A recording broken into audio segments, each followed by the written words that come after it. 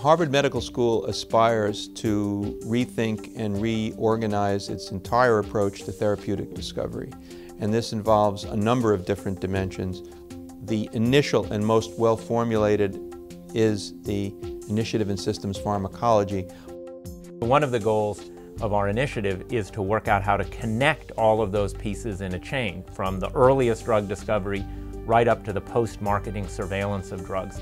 Couple those together both with better experimental methods and better modeling tools, and we think that's one of the major ways we'll go about reducing the failure that afflicts current discovery and drives the cost of drugs. Our Link Center, the Harvard Medical School Center, focused mainly on the proteomic side, and what we're doing is we're taking a number of different cell lines, as many as we can. We treat them with a number of different perturbations.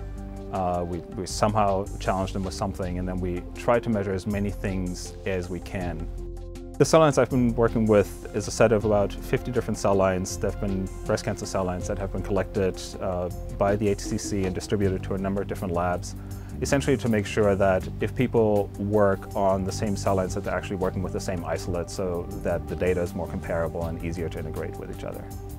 For our project, we're focusing mainly on kinases, kinase inhibitors, and cytokines and growth factors that activate kinases.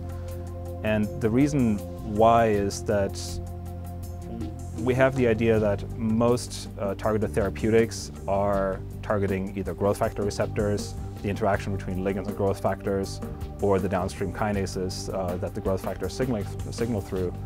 Ultimately, this can lead to figuring out what things one might want to measure in a cell, ultimately in a patient, to help us predict or tell us which drug these patients should be treated with. So this is another way of trying to get towards a more personalized approach of medicine, finding biomarkers that help us pick out drugs that we should choose in order for treatment.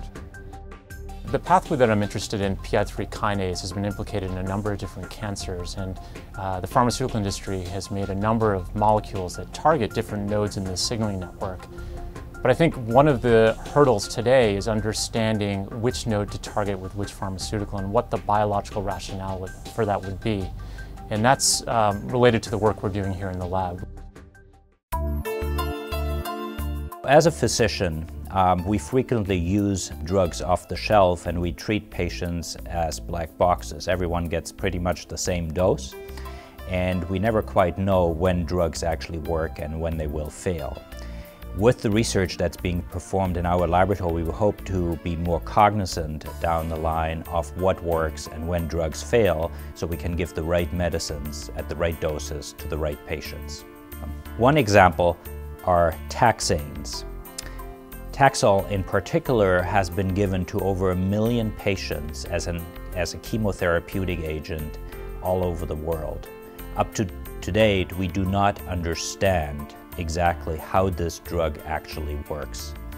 Our laboratory uses primarily intravital imaging approaches, where we use fluorescently labeled drugs or surrogates of drugs to understand how they distribute in the body, whether they actually reach their targets, the cells of interest, and we use genetically engineered mouse models and other model systems to understand when these drugs actually fail. The beauty of the experiment is we can actually see the cells responding. So on day 1, they're growing happily. On day 3, they start looking a little weird, but they're still not dying. And then by about day 6 or 7, we can see individual cancer cells start to die. So we can really see the drug doing its thing, and we can infer some of the molecular mechanisms. And it's a really amazing opportunity for my lab. Collaboration is essential to tackle these research questions, and our laboratory has been very fortunate to collaborate with Peter Sorger's lab and Tim Mitchison's lab as we bring completely complementary expertise to the table. There are no other institutions that have pulled from such a broad set of resources, and we're very proud to be doing this here at Harvard. We think it's the only way to actually change how clinical development is done. Our species' survival depends upon us making more progress with the amazing amount of information that we've gathered over the last 20 and 50 years in biology. And we do believe, and we hope, that with information that we are gathering today, that we can make major changes in human health.